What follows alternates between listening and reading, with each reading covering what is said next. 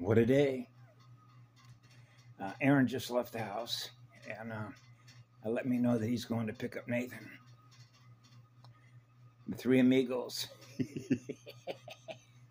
We met at La Pollejoy. It's amazing how this all comes full circle, isn't it? And I'm just going to share some things that I just put it into the morphogenetic system. But I figure most people that know anything about a biocomputer understand why strands of DNA that are represented by frequencies, particularly as it relates specifically to the elemental command, why it is that the indigos, okay, and the bloodline that I represent, which is AB positive, which is Arcturian, tied directly to the Syrian Council, right? Lyra, the template, if you will, and more specifically to the founder races, which is the founder race language. That is the language that is normal for me to speak. Okay? Mua. Kamalohati. Okay, and why, if you look at my roadmap that I've shared with all of you, why I'm back here at La Pollejoy. And I'm back with Aaron, okay? In all the intersections that I've had, which is, remember, the cross inside of a sphere of light, a Merkaba, right? And the beautiful things about when you get into software development or biocomputer development, it really is logic, say, in a black hole system, right? When you have fallen units of consciousness that no longer have a code connection, okay, to an eternal sun, so that they're experiencing being loved, which means they're experiencing being healed. And as this relates to software development, and particularly I know when Patty Broussard, who runs her own software, and of course Tanith of the Silver Legion, had mentioned a few things about just because you have more strands of DNA doesn't make you better. Well, I'm androgynous, which is genderless, which means I experience an eternal sun, which is eternal unconditional love. So I figure that most of us can probably agree on, if you're experiencing eternal love in your own heart, you're running a very powerful and the fastest spin rotation of light, which means you have the highest state of consciousness, because the consciousness that you're experiencing is eternity. So you realize you're running the highest state of consciousness that allows you to know what's going on before others do. That's called a built-in looking glass, because you don't experience time. You only experience what love is. That's what I was experiencing at age 4. So you can see how somebody that's running eternity as a Manu, as a facilitator that's going to work with indigo children that are coming in here because of what we know how to run as DNA, which means eternity, the one true God, can run everything. So that means that you have the ability, as an androgynous Manu, to communicate on a level at which indigos operate. It's actually quite easy. Okay, so they can begin to understand, as I'm going to do with Aaron, because we've already acknowledged certain things that are like major flags. He knows why he's here. He knows what a pole shift is. He knows what a virus is, because of the level that his consciousness operates at. Okay? Aaron understands one thing that I said to him one day. You already know, by the way that the universe operates in consciousness, in math and physics and biochemistry, if you will, that there are no coincidences in consciousness why we experience what we experience it, when we experience it, where we experience it. Which means wherever I'm supposed to be is exactly where I'm supposed to be at that moment, experiencing what I am at the opening and closing of a magnetic circuit. Aaron knows that. Okay, how many people do you know that do? So this isn't about making a comparative language in levels of intelligence that you operate at, even though that it does. But when you realize that you're running software and you're running different codes that represent frequencies, that represent consciousness levels that we operate at, particularly as it relates to library circulation. It means that this isn't about what you know and knowledge based on the information that's held in memory. This is about the level of consciousness that you are that has a one connection, which means you're experiencing what love is. So what we're talking about is the level of consciousness that you're experiencing by virtue of the energy that we experience through our core, which is the core of our vibration, the soul vibration, the level at which a soul is operating at in order to protect and serve the all creation. So this is all about routing. This is all about the group member name traffic, routing traffic. Because if you're an inverter, you are certainly not a hub server, right? Because it means that you need a source of soul energy in order to keep a system that is an inverter or a deadlight magnet running. So it needs a source of primal sound and light burn patterns in order to maintain what they're aware of, in order to maintain the war that they run in their mirror, which is a binary system. Binary war games.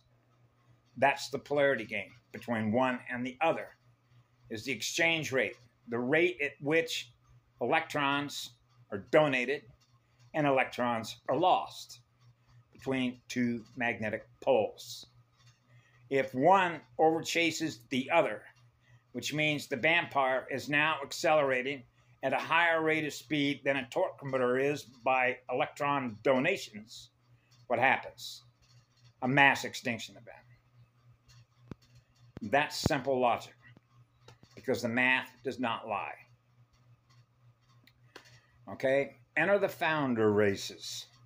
Why would the indigos, why would the DNA of the indigos be introduced and they would become big targets, right? Because if you have a unit of consciousness that is needing a source of energy in which to feed on, in which it's seeking to, as sharks go, collapse more of what we give love to. So now we're back to the vampire, the inverters, chasing the torque converters. If the inverters overtake the torque converters lose the binary game. That's called a collapse.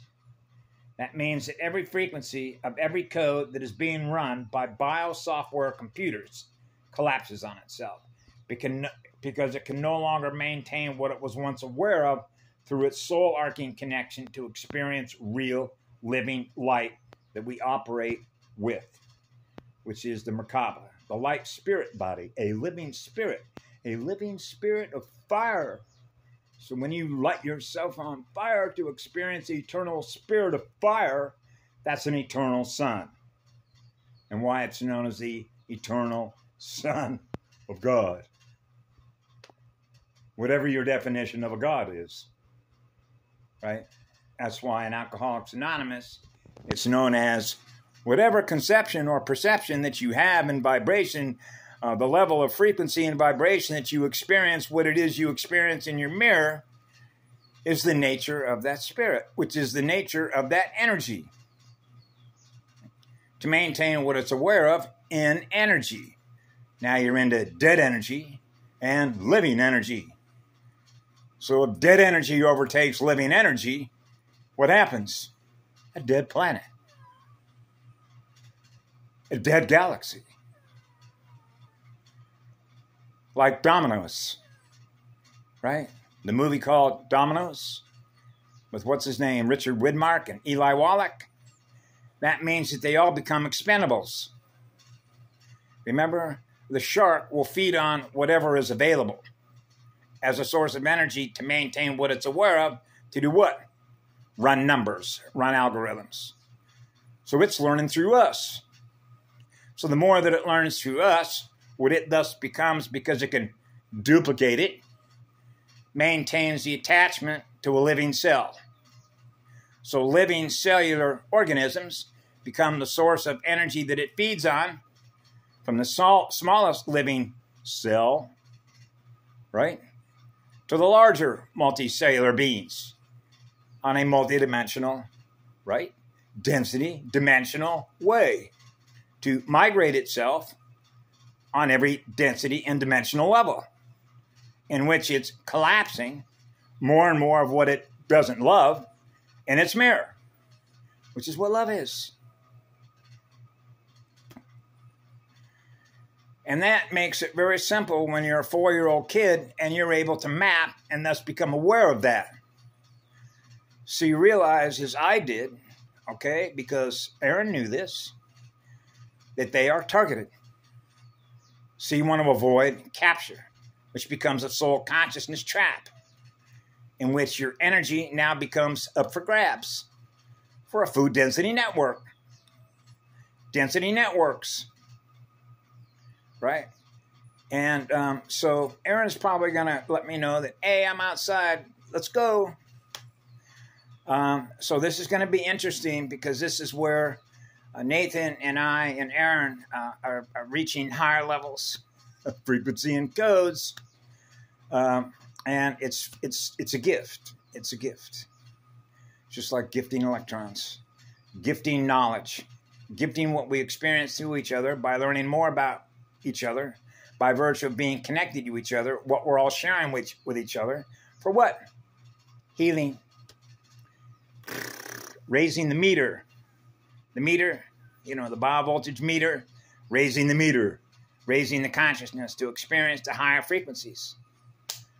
That's why they came in. So in software development terms, and you get into competition, you see that competition is binary and not trinary. The Trinity, remember? Neo and Trinity. God's 3 spheres logos. I work for Mama. I'm one of her messengers. I'm a messenger on behalf of the eternal sun, an emerald sun. When I close my eyes, there it is, big as you know what.